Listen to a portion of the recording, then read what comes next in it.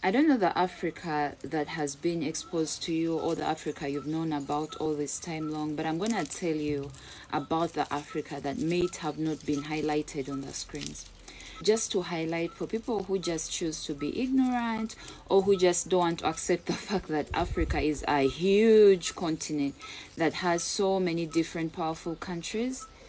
Did you hear about this Africa whereby community is treasured a lot, that it takes a village to raise one's child?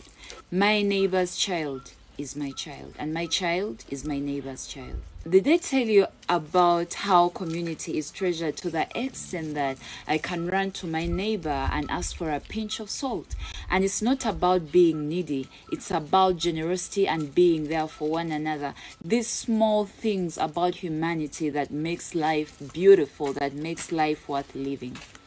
I don't know about the Africa they told you about. Did they tell you about how during the celebratory occasions, neighbors and relatives gather to contribute towards your function and still show up with amazing gifts to support their child or the neighbor's child?